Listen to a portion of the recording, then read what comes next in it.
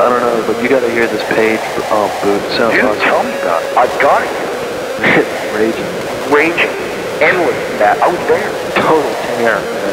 Dude, it's one of the greatest displays of guitar in the history of rock and roll. I know. And I was there.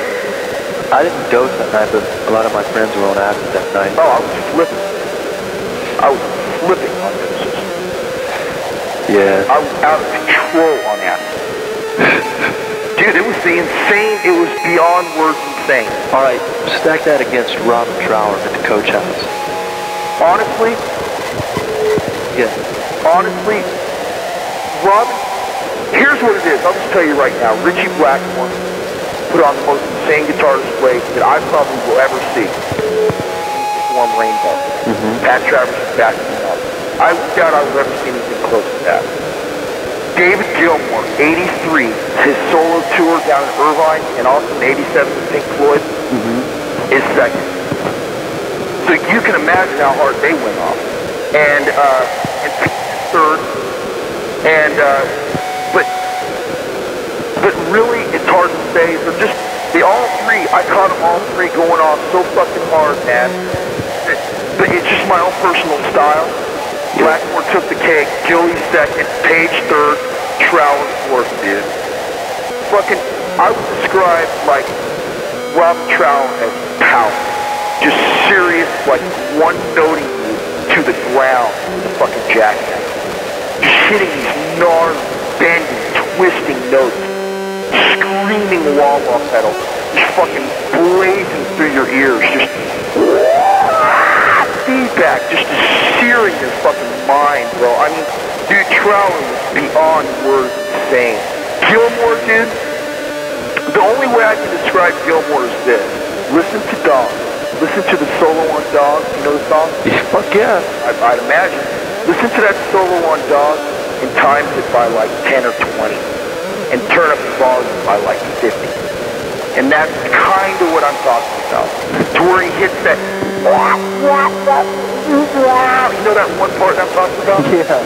That, dude, he was flowing that shit, man, doing loop-de-loops, man. I mean, just solos that came out of nowhere you weren't even expecting, you know what I'm saying? Yeah.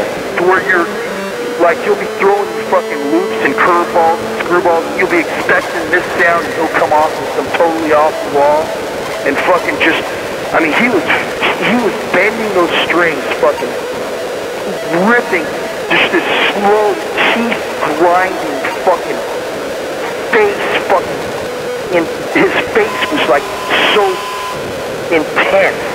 I mean, his foot, dude, I don't know if he moved his feet once, bro. I mean, to tell you the truth, honestly, he did.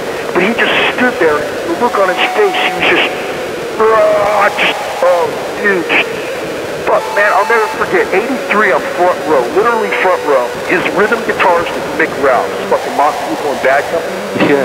They fucking they face each other off, you're trading off solos. And this was ad lib, dude. This wasn't staged, I know, because I was tripping on acid, and I sensed it, I was there. Mick Rouse takes off his guitar, dude. And keep in mind, this is Mick Rouse. He's a legend in his own right, dude. Fucking Mock People and Bad Company, I mean, there you have it. I know. He fucking takes off his guitar, dude, lays it down in front of David Gilmour, bro. Fucking bows, shakes his hand, shakes his head simultaneously, mumbling to himself, oh my God, turns around and walks off the stage. David Gilmour turns around, because David just blew him away to where it was like, oh my God, I cannot play another note, is exactly what Mick Rouse was thinking. That's exactly the respect he paid. I cannot pick up my guitar again. He fucking laid down his guitar, shook his head, shook Gilly's hand, turned around, walked off the stage just like blown away, just like everyone in the whole fucking place was blown away. His own musicians were blown away, dude. Gilmour turned around, dude, came to the edge of the stage, dude, bolted out, insane fucking, it sounded like a helicopter was landing. I don't know how he got that fucking sound effect, dude. I mean, I know he's got some gimmicks and shit, but this stuff came out of left field, bro. I don't know where this shit came from. I thought fucking helicopter was landing on my head. Fucking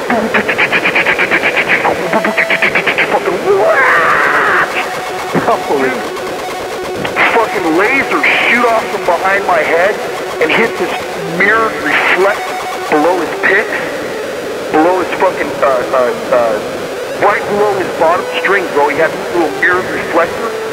And fucking, then the lasers, synonymous with the fucking helicopter sound, were machine gunning off of his fucking mirror on his guitar.